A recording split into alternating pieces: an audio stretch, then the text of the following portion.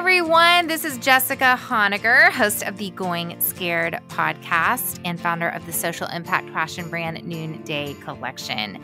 Join us here every week as we have conversations about leaving comfort and going scared. All right, I don't know about you guys, but I have gotten a little bit used to the Zoom appearance feature.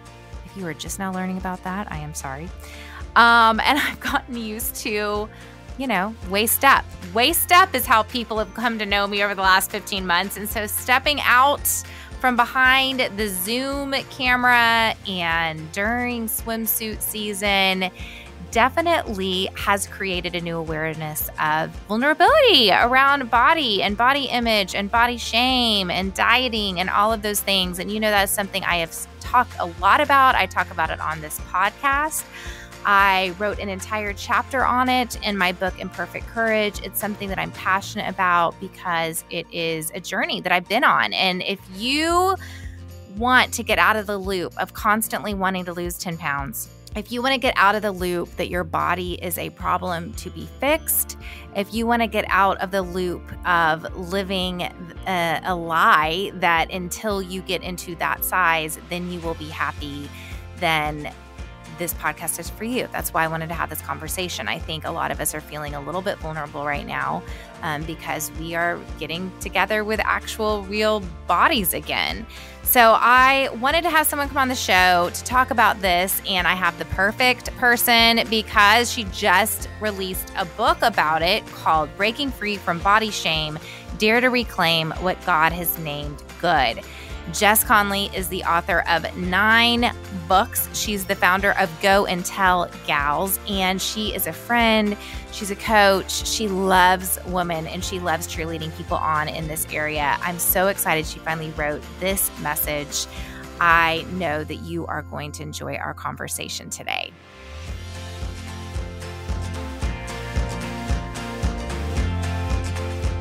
So, Jess Connolly, oh my goodness, your new book, Breaking Free from Body Shame. I mean, when you and I have been talking about this book for years, I think at one point we were like, we should write a book together. And then I saw you writing this, I was like, she beat me to it. She beat me to it. I totally forgot about that, but I remember that now completely. We did say that. We have been having this conversation for years. Absolutely. Yeah. Well, because we are backside doppelgangers. I can't tell you how many times if Jess and I are speaking at the same conference and people come up and mistake, and I'm like, that is the biggest compliment. I think it's true. I think our husbands are blessed. They really are. They're sweet men that they are. I love you. I don't know how I forgot that. I love that about being somewhere where you are, because people really do think like they will do it the whole time we're somewhere. Yes. Just like Jess. Yes, Jess. Yeah. Because we do have the same name. Mm-hmm. Yeah. Yep. We have very similar hair when we have similar lengths, but like in general, similar qualities. Qualities. Yes. Okay. I need you to just catch me all the way up and tell me, first of all, why now? Because we started talking about this book idea many years ago. So what made you realize I'm ready for this? Mm-hmm. Because I don't know about you. I mean, I have a chapter in my book about this, but I think what was keeping me from even writing a whole book about it was, what a lot of authors think to ourselves is like, I'm not far enough along. I need a little bit more of a bow on it. Yeah. So tell me your journey about, how you realize now's the time. Yeah. Well, it was a one-day thing. Okay, one day I'm going to do this. This is how God works. I get it. The areas of our greatest weakness are often where we have our greatest strength. Our deepest pain points often become our greatest place of healing. And so I knew at some point this is coming. We're going to do it. We're going to write this book. And I would talk to my editor about it occasionally, one day when we write the body book. And actually March 4th of 2020, so, about 10 days before the world blew up, or at least the United States did, I flew to Nashville to have lunch with my editor. I was not supposed to write a book in 2020. And so we did talk about the body book at that lunch and said, this is always where my heart just starts beating faster. This is the message I want to share with women. Your body is good. I'd been writing the phrase, your body is good, on pieces of paper at that point for about 2 years. Like, I want to tell women your body is good. I want to tell women your body is good. But I wasn't supposed to write a book in 2020. And so we kind of left that lunch saying, well, we'll keep praying about it. I'll keep researching. One day we'll do it, maybe next year. And that day, on the way home, on the plane ride home that night, I happened to open my laptop and just open a blank Word document. And what ended up coming out was the first chapter. But I still didn't really know what it was. I just was like, I'm going to start just pounding some words out just in case one day I'll have this ready.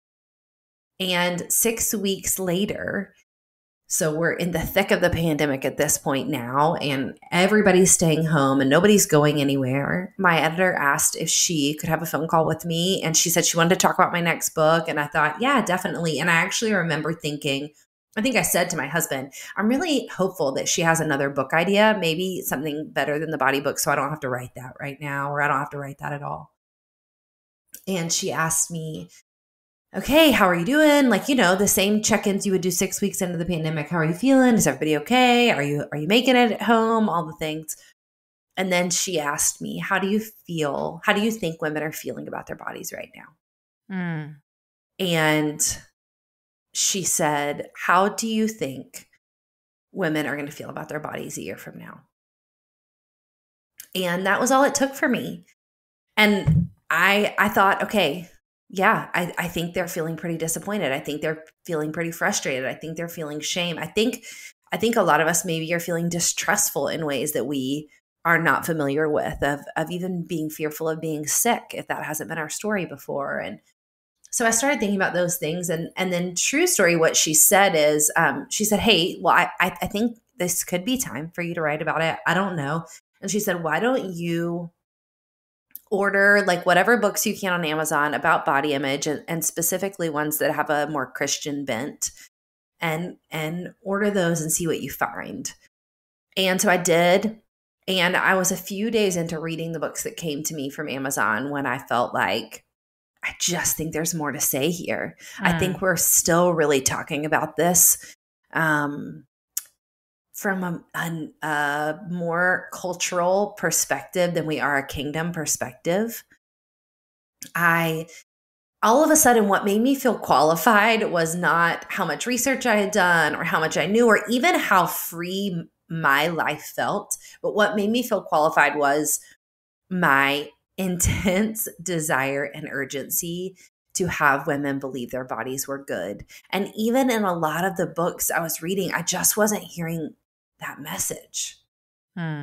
So I started writing, and it just came out. And I was not planning on being like the girl who wrote the book in quarantine. I was like really excited about resting and not writing last year, but it just came out. And I am really grateful that it did, because I knew women were already feeling distrustful about their bodies. I knew they weren't feeling great about their bodies. I was starting to see the memes pop up, but I don't think I could have ever imagined just how much animosity and tension we would all be collectively feeling about our bodies now in 2021. I've been wanting to have you on the podcast, and then this book was like, yes, because we're doing this series on Decide, Don't Slide. How do you want to live as you reemerge from this pandemic? And before we go back into your history, I do want to hear, because I was in therapy for 3 years just beginning to address this. I mean, that was in my late 30s where I finally was like, oh, my body's not a problem to be solved. And this isn't about losing more weight. And actually, my belonging isn't in my body. And, so I went on, I've gone deep in this journey. And then I have a new therapist from the last few months that I kind of start going to him for nothing that had to do with this. And by the way, kind of like, oh, this better not come up, because I don't want because this guy's extra expensive. I'm like, I was in 3 years. All right. Like, But of course it is, because I Yeah. have a body. I'm in my body. So Yeah. I definitely have had, seasons over the last 15 months of having to go, okay, what you focus on grows. What are you going to focus on? And then Hmm. as we're coming out of Zoom, and, I'm in front of a camera. I run a fashion Yeah. business. So I am feeling vulnerable. Like I am Yeah. feeling vulnerable, and I'm having to be extra aware of old thought patterns and all of those things. So would you share just your last 15-month journey? What has the pandemic been like for you as it relates to having come out of, a past that had to do, disordered eating and Mm-hmm. compulsive exercising Mm-hmm. and body shame? What's Mm-hmm. it been like for you the last 15 months? Yeah. Well, so the truth is, when I sat down to write the book, that wasn't the beginning of my story, obviously, and we can talk about that more. But that was the beginning of my story with this message, obviously, writing that first page. And I think the truth is, if you've never heard an author say this, I know you know this, Jessica. Like, we kind of walk around with these ideas and these hopes in the back of our heads. And I think a lot of times the act of writing solidifies the truth for us. Mm-hmm, mm-hmm. And so people have said, was it so scary writing it, or did you feel so vulnerable? And the truth is, I wrote the manuscript in about 60 days. It's the fastest book I've ever written. And I would write for about an hour and a half every morning. And I would walk around with a gigantic smile on my face the rest of the day. It was really a gift to you. God it gave you was. this gift because you could have been pulled along in the other direction. Yeah, it was. And I think I had this idea in my head when I went into writing it, where I thought, I think that I can trust even that God believes my body is good.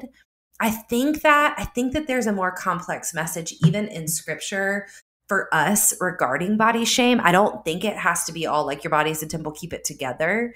I think there's more here. And so then the more I studied, the more I wrote, the more I found that to be true, the more hope I found. So I would write during the day, and then I would just walk around. I mean, smiling, not all day, because it was the thick of the pandemic, and I was the kind of gal who was very cautious and nervous. But for the most part, I would feel the freedom that I had written that morning. And then what happened is our family actually went on sabbatical in July 2020, and our original plan for sabbatical had been to travel the world, all the things. Obviously, the pandemic shut that down. And so we ended up going to a small beach house on an almost deserted island. There were no cars, no stores. And our family just stayed in this house for 30 days. For the month of July, we left our laptops behind. We turned off social media, but I took the completed manuscript with me. And I decided, because I still didn't have a deadline, no one, I didn't have to write this book at this time. I could have waited. And so I told my editor, I need to read it first, and I need to make sure this is actually helpful and applicable, and that I believe it, and that it would serve people, and not just, be life-giving to write. It has to be life-giving to read. And so I spent all of July reading the book, and I have to say, God changed my life through it. Wow. And I'll never forget too, I that month also gave it to my mom, and I gave it to a few other close friends. And one day in the middle of our sabbatical, my mom came to see me, and we were standing and look at the ocean. I'll never forget. She said, I finished the book today. She said, I think I'm beautiful. I think I might be beautiful. And I was like, you are. Like, you feel that and you believe that. And we are women who did not always feel that and believe that.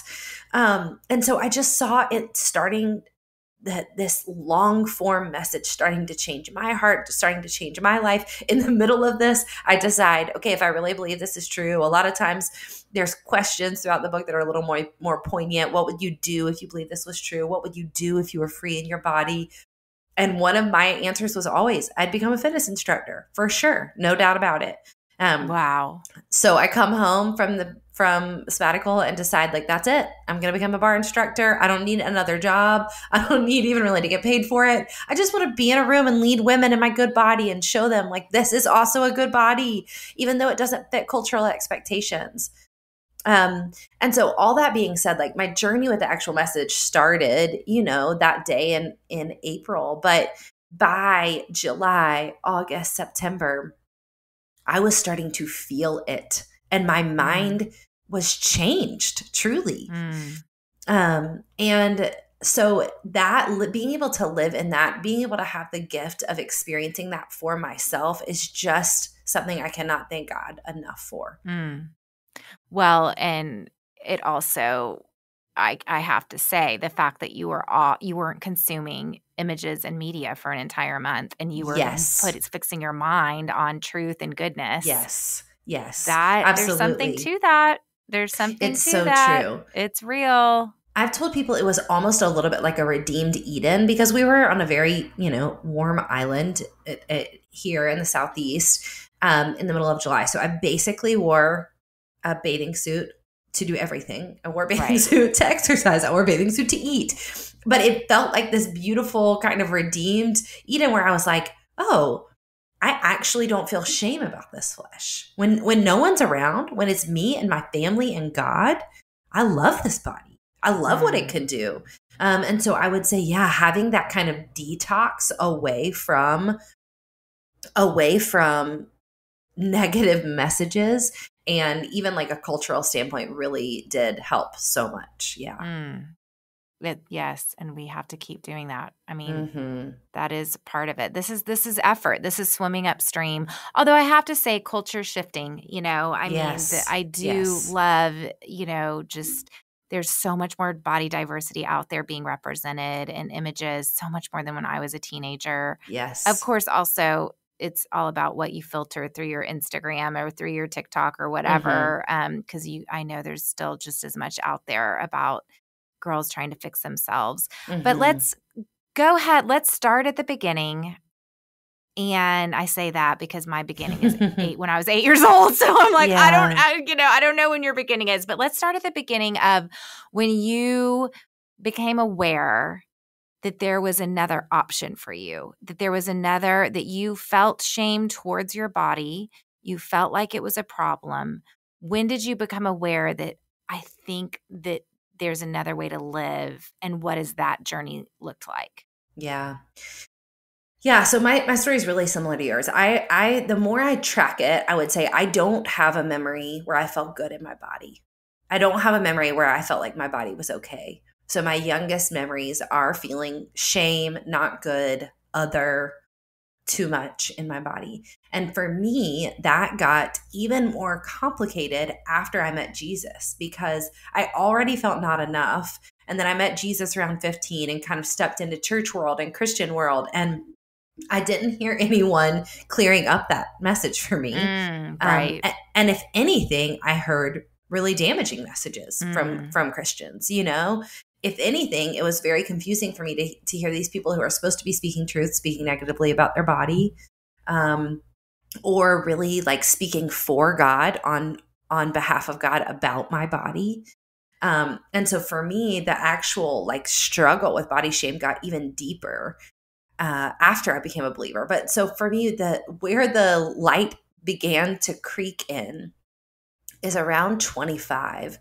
I hit an incredible low point as a human. I was struggling with pretty extreme postpartum depression. How many kids did you have at the time? At this time, I had 3, and they were 3 under the age of 3. Okay. So I was kind of already in a pit kid-wise. And our family was struggling with a lot of things. We were struggling with poverty, like actual literal poverty in the midst of the recession, and being people who worked at ministry in the midst of the recession, and also depression and just like out of my mind grief about my life. But the light began to switch on all these other areas. All of a sudden, I started to kind of believe a little bit more about God's capacity in me. I started to really sort of believe again that he could use me, that he could use my words, that he could use my gifts, that he could use my life to serve other people, to bring light where I was at. I started to understand the gospel in a new way where I was like, oh, the bad news is I'm not enough. The good news is he is. So all the light was like kind of seeping in all these other areas of my life. And for the first time ever, I realized I believe really backwards things about my body. It was like the first time I ever kind of noticed it there, that if I believe in healing and hope and light and abundance in all these other areas, I don't right here. Right here, I have this very if-then mentality. Like, if I do this, then I will be good. If I could finally be this, then I would be acceptable. And it just all of a sudden started to be this wild juxtaposition against everything else I was learning. And so that was the first time where I was kind of like, huh, interesting. And I would say that's also when my ears began to be pricked to be able to hear the brokenness around me. What seemed really normal and casual, women picking apart their bodies, women picking apart other people's bodies, men picking apart women's bodies. That's when I really started to notice it. And for me, because of my career, because of my work, because I feel called to teach the Bible and lead the church, I noticed it the most there. I noticed the only time I heard other Christian women talking about their bodies was negative. I noticed that I had heard a sermon about everything under the sun, but I had never heard one on body image. And I just thought, this is interesting. This is really interesting. And I was starting to kind of pick apart and pull apart and notice some of those really disordered behaviors that again, to me had just seemed like wisdom, you know? Right. Like my body is a problem. And so this is how you fix it. And maybe this is self-control. Maybe this is discipline. You know, maybe this is holy. Oh yeah, attach like a fruit of the spirit on there, and then you're real screwed up. Yeah, right. And then I was like, hold on one second. I'm like actually hurting myself. Wow. So that's when I started to hear kind of the brokenness and see some of the brokenness. But it took a few more years for me to sort of like yell out, I need some help here, from my counselor, from wiser people, and to realize, like, you know, what I now have a lot of compassion for is that 97% of women struggle with body image issues. But that unfortunately means that most women are really probably not safe for us to go to and say, like, hey, I feel broken here. Because what I found is that a lot of them would say, like, yeah, we should lose more weight. Yeah, or like, just about this diet, or have you tried low carb? Because I think low carb would help. And so I realized, like, ooh, I need to be really intentional about who I talk to about this. So as you look back, I mean, I see us on this path of healing, and we have these stones that we step on, you know, and there's stones behind us, there's stones in front of us, because it's a transformational journey that keeps going. So you have this stone, you're 25, you even become aware that maybe some of these thoughts that you're having are not healthy. You're looking around, you're like, well, where do I get the healthy thoughts? And then you went to a counselor a few years later. Specifically, was it about this, or was it like this just kind of came out? No, I was like you. It was, I actually I started seeing, so in the last 10 years, I've been in other seasons of seeing a therapist or seeing a counselor for different issues. It had never been about my body before. My first real like consistent time in counseling was for depression. And I don't really remember talking a ton about my body then. I just had so many other things to deal with, you know. Poverty, 4 children, poverty under 5. And depression, is God good? All of those kind of questions. But so when my most recent time back in therapy was in 2017, and it was the launch of my second book.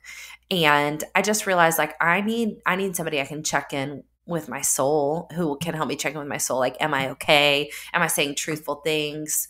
You know, what, am I doing okay? And I was like you in that I did not go to talk about my body. And I remember thinking, like, we're not going to have this conversation.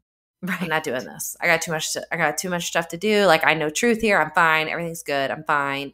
And I think it was like my second session that she was like, so tell me, I mean, you just said something interesting. I think she was probably the first one that I used the word weird probably to describe my body. And she was like, that's a really interesting word to use. Can we talk about that? And I was like, no, can we not? What if we didn't? But yeah, that's where a lot of the help for me came in. And then I always have to credit Elisa Keaton of Revelation Wellness, because she was just a huge, for me, godmother of freedom. I actually around that time in 2017, it might have even been a little bit before that, I sent her an email in the middle of the night that I didn't remember sending the next day. And I knew she did work with bodies. I knew she did work with health and body image. And I really think I emailed her like in my sleep. But I essentially just said, help, like, can you help me? I know I'm really struggling here. And I kind of need like a life raft out. And when we say struggle, I just want to clarify for the listener, we're saying struggle because we're on a loop in our heads that our like that we're trying to fix ourselves. We're thinking about the next diet. We're dwelling on the next 10 pounds that hasn't come off. We're thinking about how we're going to feel when we run into so-and-so at a restaurant, or when we're speaking on a stage, or when we're whatever. And I think there's this point where you think, am I going to live the rest of my life like this? Because that's the story. I mean, unless you actually stop, become aware, and then pay attention to the right things, what we focus on grows. And so if you're constantly paying attention to the myth that you need to be smaller, you need to be on a diet, you need this, and this, then that just keeps growing and it loops in your head. So probably there was like this middle of the night stupor where something in you is just like, well, you got to, like, there's got to be another way. But I think now, I had never heard of intuitive eating when I went to therapy for the first time. And so it was all new to me. I was like, oh, and this is just, there's diet culture and, like it's such an awareness journey, because when you've been in that loop for years and years and years, it's just part of you. You just think this is just how it's going to be. Yeah. So you email Allison. Is it Allison? Elisa. Yeah. Elisa. Sorry. No, you're good. You email Elisa. Okay, go ahead. What were you going to say? And I was just going to say, I would clarify, just to be totally, totally honest. I don't think I was saying, I wish I was saying like, can you help me with this body image struggle? I think in my most honest reflection, I think I was saying, can you fix my body? Yeah. Can you get my head right so that I can make my body good? Yeah. And I do think she was very quick to tell me, I really care about your heart and I really care about your freedom, and your body may change a little bit. Your body may change. It may not change at all. But like, what I want for you is for you to be free. And so I just say that to normalize, if anyone is like, I don't actually know that I want to be free, but I do want my body to be better. I think we can work with that. I think it's like I can't remember if it was Mother Teresa who said, I don't want God, but I want to want God. Sometimes we don't even want freedom, but like we want to maybe want freedom. And I think that's a great start. That's so good. That's so good. But what's so good too is that you called a woman who had a new narrative for you, who was able to be like, your body is not the issue. I mean, it's your head, it's your heart. And so she began to speak some things into your life. And then what do you remember kind of grabbing onto that then began to just kind of change some of these neural pathways, these patterns in your way of thinking that then began to bring that freedom? Yeah, I would say two big things for me. I'm going to say three. Number one, I love that you have repeated what we focus on grows. What we focus on grows, because I would say it's interesting. I should have expected more pushback, but I guess as an author, you like never really remember to expect pushback. But it's been interesting in the last few weeks, even leading up to launch. I've had a lot of people say like, are you lying? Like, do you actually not want to be thin now? Do you actually love your body? Like, is this true? And it always kind of astounds me, because I'm like, number one, I wouldn't even think to ask someone on the internet if they're lying. I probably should. But also, I want to say like, yes, I really love my body. And that's because what we focus on grows. So the first thing I would say is that I stopped speaking negatively about my body. She invited me to say like, that's it. Never again. Never again. Not only do I not speak about my body negatively when I'm around my kids, I don't do it when I'm alone. Yeah, that's important, because I think you have a daughter. I have a daughter. I remember being very conscious, like, well, I'm never going to speak negatively about my body around her, but it didn't necessarily mean my mind was not shouting. Yes, yeah. And I'm going to learn to like actually capture those thoughts and ask, where did this come from and what would I like to replace it with? Which you're right, is like forming new neural pathways. It is neuroplasticity to say like, I actually don't have to keep thinking this same thought anymore. I can pay attention to it and listen to it, and like a wave coming in from the shore, be like, where did you come from? Do I want to send you back out? Yes, I do. You're gone. Mm-hmm. We're not doing that anymore. So that was number one, to say like, this is a full stop. I do not speak negatively about my body. And I would say, and all the ripple effects of that. I also don't go to look at a photo after a group photo is taken to pick apart my body. Like every little version of this. I also don't say things like, I can't wear bike shorts anymore. Mm-hmm. I'm wearing bike shorts right now, girl. Come on, in Jesus' name. You know, like every iteration of this, like I don't speak negatively about my body. All of this adds up. That's the thing. Yes. Like I remember even just having a picture taken of, it was at a photo shoot, and I had my arm around my little girl, and someone behind me had taken a picture because they thought it was so sweet, you know, like, oh, her daughter's at a photo shoot. And so and then sent it to me. It must have been someone on my team. And all I saw was like big arm, right? Mm-hmm. That's it. And I remember wanting to post about, oh, my daughter's here at this shoot, bring your daughter to work, blah, blah, blah. And so then I remember cropping it, you know, completely. Mm-hmm. But then it was a week later where I just, you know, this is probably, I'd been in therapy at this point. So this is me going, no. Mm-hmm. And I uncropped it. I sent it to a friend. Wow. And I said, here's the full picture. And I remember she wrote back and she said, like, all I see is a daughter enjoying her mom at work, you know? And I remember that is something my therapist always said, like, if you look at a photo and you find yourself picking yourself apart, instead just be like, wow, I got to be with my friends that day. Or didn't the sun feel good on my face then, you know? And just start to reframe, and you stop picking yourself apart, and you start focusing on the experience of your actual life. And these things add up, y'all. Listen, Jess and I are living proof. These things add up. You don't have to be in prison. You don't. And here's the deal, like that, the reason why that is so deeply spiritual is not just because it changed your mind and it changed your life, but because you fought. This is so real. Like this is not overhyping what I'm about to say. I believe it with all my soul. You fought the objectification of women when you uncropped that photo. When you said like, I am going to normalize that this is what an arm looks like. You know?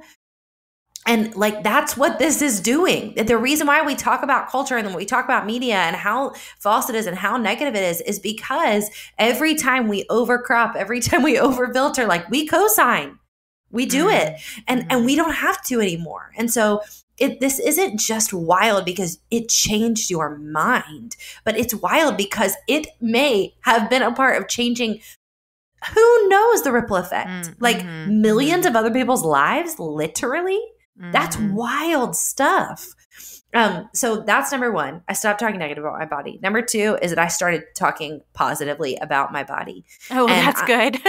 Yeah. That's a good point. Saying, I'm not even saying I fake it till I make it. I'm not saying this is not blind positivity. This isn't, somebody asked me this question today and I loved it on another interview. Somebody said, so like, what about the memes that are like, you know, a negative picture or like not even necessarily a negative picture, like a silly picture of like a toddler with their belly hanging out, and someone posts like me after the pandemic, like living my best life. She was like, is that body positive? And I said, I don't think so. Because I don't even joke about my body. I'm not like self-effacing about my body. I treat it like it's valuable and worthy and good. And so I don't like make false, blind, positive statements. I can keep my eyes wide open and say, my body lives under the effects of a fallen world. It has wrinkles.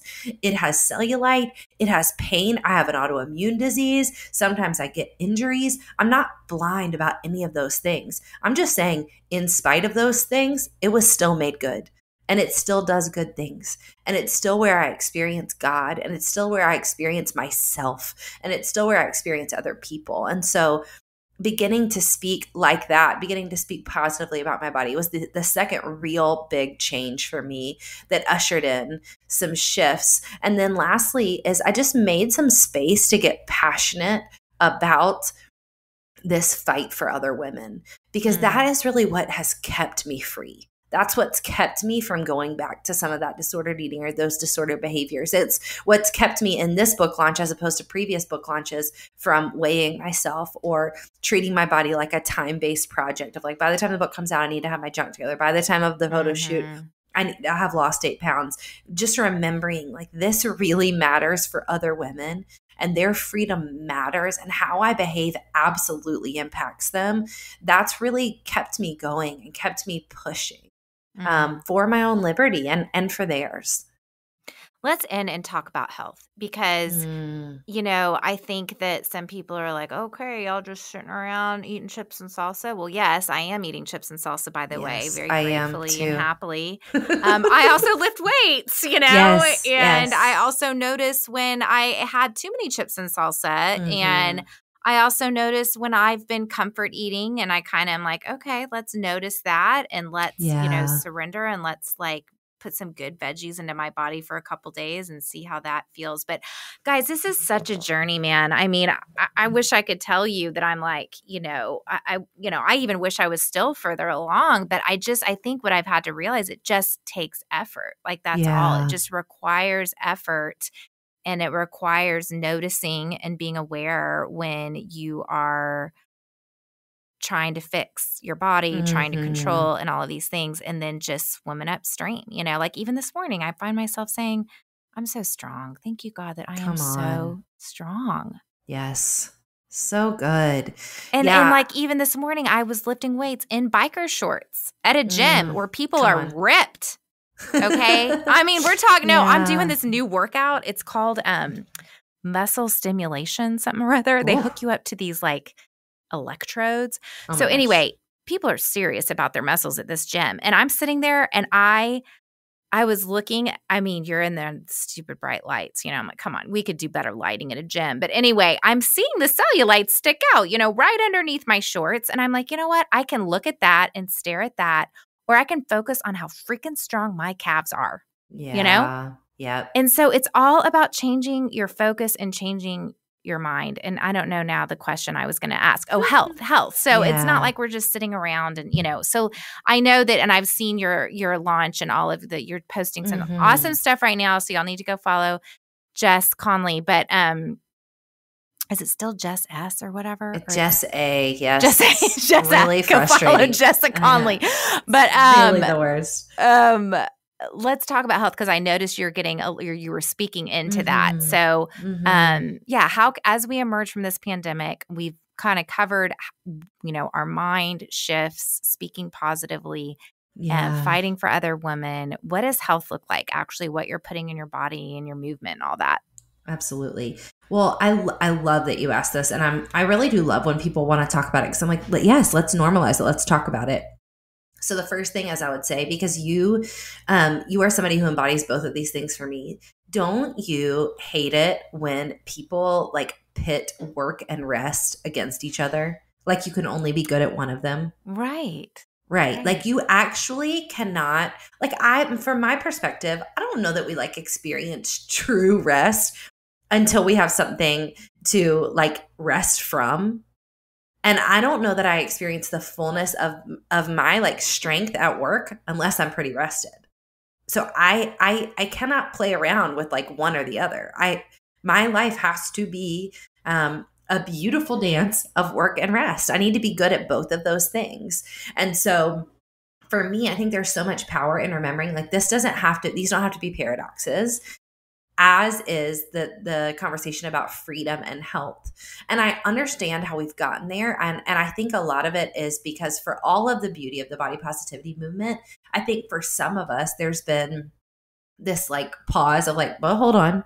like what? So, but like, right. We don't move at all, or like, we don't, you know, we just eat whatever we want. And so I would say like, we need to redefine what we mean when we say health, and we need to redefine what we mean when we say freedom. So I would just say, like, one of the most life-giving things that Elisa did for me that no one really had ever done for me is that she is a wildly fit, like very small, compact, strong human. And I expected that she was going to try to make me into that.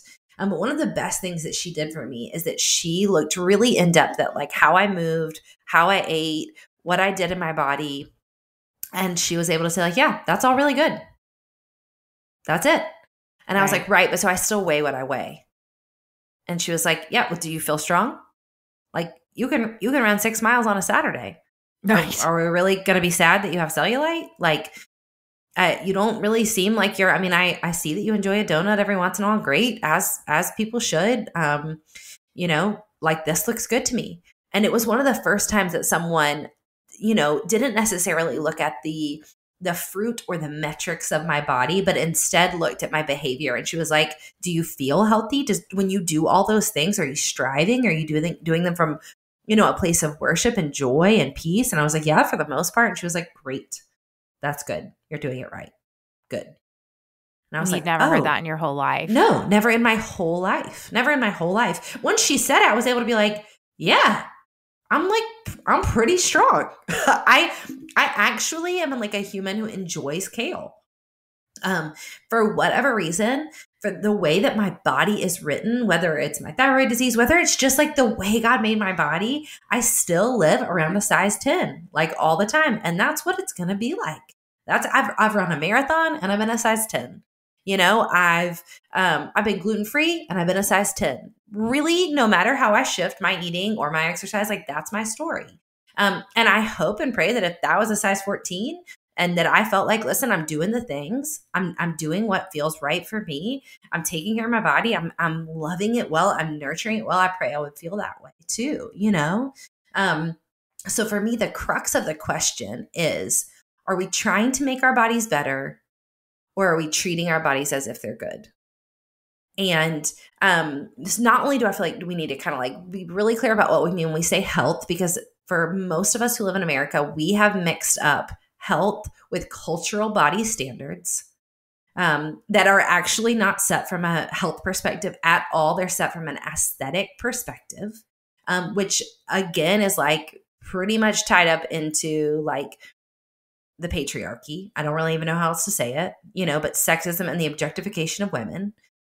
And also, we've confused what we mean when we say freedom. And what I really want from people, and my definition of freedom is you get to say when and how and what you do and how it feels healthy for you.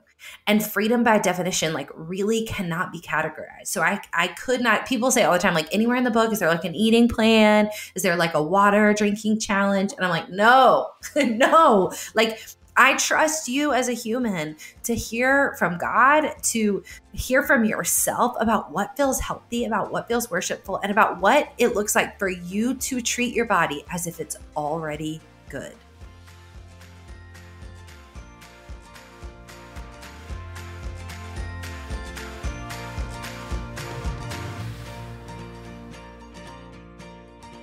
Friends, I have been stuck in a spin cycle, in a riptide in my mind, just thinking, gosh, if I could just be this size, if I could just weigh this amount, then fill in the blank. I would be more well-liked. I would have more friends. I would feel better. I would whatever. And you at some point have to become aware that that is actually not true. There's actually freedom for you in your mind first. And I think as you begin to embrace your body and accept yourself exactly as you are, only then can you approach your body from a place of love and a place of caring and kindness and compassion, not coming at it with a pointing finger saying, I wish you were different and I need to fix you. I truly believe that it is the posture, the relationship that we have with our bodies that will lead to the change that we really want, which is in our minds. So I would love for you to follow Jess. She is awesome. You can find out more on jessconnolly.com. You can follow her on Instagram and go check out her book, Breaking Free from Body Shame. Our music for today's show is by my friend Ellie Holcomb. Going Scared is produced by Eddie Kofoltz, and I'm Jessica Honegger. Until next time, let's take each other by the hand and keep going scared.